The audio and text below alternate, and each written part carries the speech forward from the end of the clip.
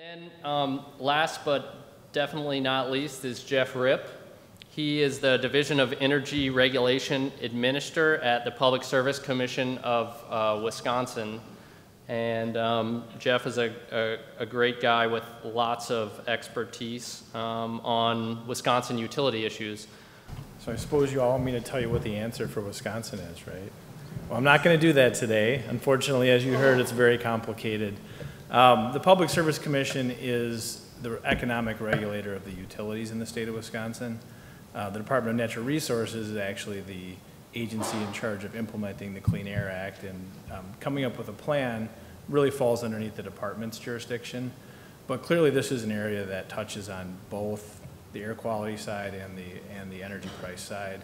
And the commission has been working very closely with the department, both in analysis of the draft rule and putting comments into the EPA, and as we today are analyzing the final rule. And really, in Wisconsin, I can't tell you if or even when we might implement a plan, or if we do a state plan or a federal plan. There's a lot of different things. Wisconsin is part of this regional grid, part of MISO. Wisconsin's also joined the lawsuit with other states in federal court challenging the Clean Power Plan. So at this point, I have probably as many questions as you do about how this program would get implemented. But I think it's important just to kind of step back, and I wanted to provide today just a little bit of the types of things that we're thinking about as we're analyzing the final rule and the federal plan that's been put out there as sort of a model and how that might impact Wisconsin. I think with that, one of this, oh my gosh. There, okay. Well, that's not it. I lost the Wisconsin component of this. You saw the slide on the mix of generation resources and where that came from. This is a graph of the United States total. No. This is a graph of the United States total. That was the graph of Wisconsin. On the whole, coal is about 40% of the U.S. generation mix. In Wisconsin, in 2013, it was about 60%.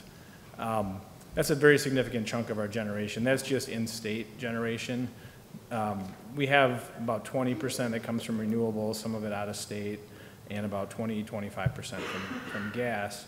Based on our analysis of the draft rule, that component of gas could shift to as high as 60% in Wisconsin in order to comply with the Clean Power Plan.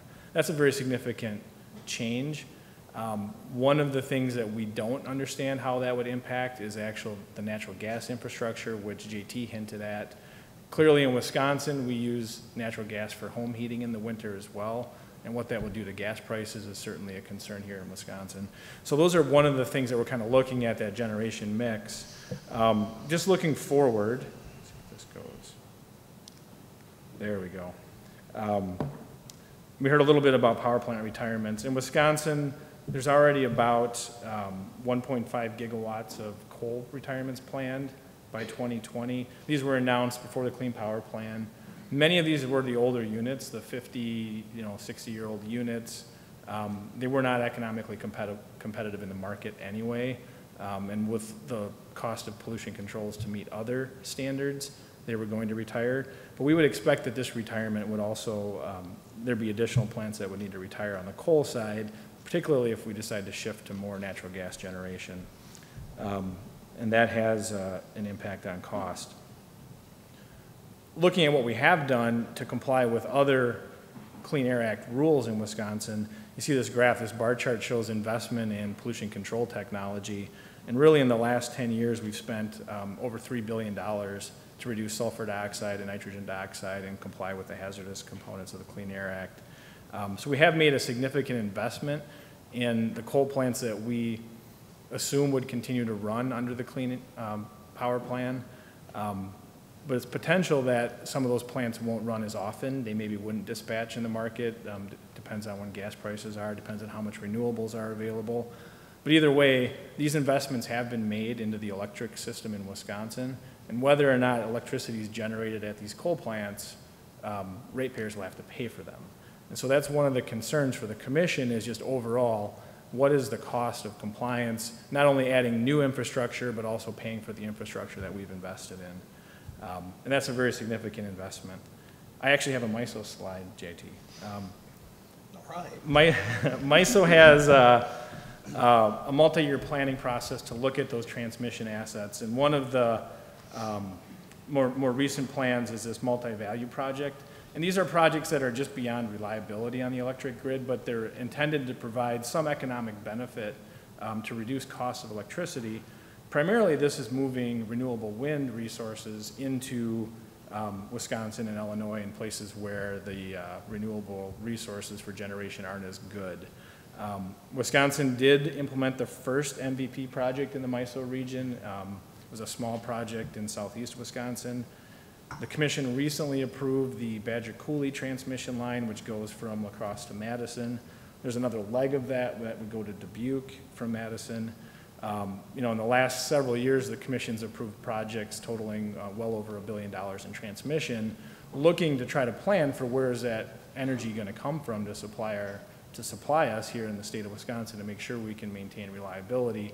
This is all sort of independent of the Clean Power Plan. When you put the Clean Power Plan on top of this, some of that uncertainty is there. So clearly the commission's faced with making decisions on whether to approve these long-lived transmission projects, not necessarily knowing which plants will be in operation, whether the wind resources will be there. So that's one of the challenges as we sort of evaluate the rules. This isn't a slide that we're proud of, but Wisconsin now has among the highest electricity rates in the Midwest. The red line shows Wisconsin, the blue line shows the US. This reflects some of those investments we've made in transmission and in pollution control. Average residential rates in Wisconsin are now about 2 cents higher than their Midwest counterparts. Clean Power Plan probably isn't going to bring that down for Wisconsin, unfortunately. One of the other things that I wanted to just sort of show is to talk a little bit about how EPA set the baseline for Wisconsin. And the red line shows the emissions targets out with the interim compliance goals and the final compliance goals. And the blue line shows actual CO2 emissions from Wisconsin. EPA used 2012 as the baseline year, and if you look at this graph, we do have a spike that goes up in 2013. What happened in 2012 was we retired the Kewaunee nuclear plant, and the Elm Road coal plant came online. And so the actual baseline in Wisconsin arguably didn't look like 2012 that they used. Our generation mix was more closely related to 2013. What that does is it makes it a little tougher for Wisconsin to achieve the goals that EPA has set for us.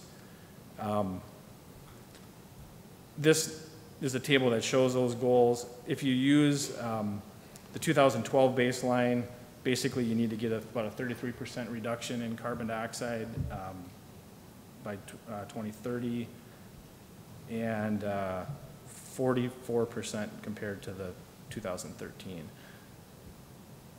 The numbers are there. This is another way to sort of look at that, sort of that ramp down. Depends on your starting point, but starting at 2012, it kind of ramps down to the 2030 goals, and at 2013, it would be a little bit steeper path. Based on the analysis that the commission staff and the Department of Natural Resources did on the draft rule, we estimated it would cost about a range of $3 to $13 billion just in Wisconsin to implement this plan. We don't know what the final cost will be. Obviously, it depends on the path that we choose and state planning or federal planning, but certainly we continue to analyze that. We'll be working closely with MISO. I know our staff have been working very closely with the modeling staff at MISO to make sure that we get a good inputs and good information that we can make decisions on. So I guess the short answer is we have a lot to consider in Wisconsin, but you have to just stay tuned and be patient because it's going to take a while for us to figure out what the right path is for Wisconsin. So, thanks.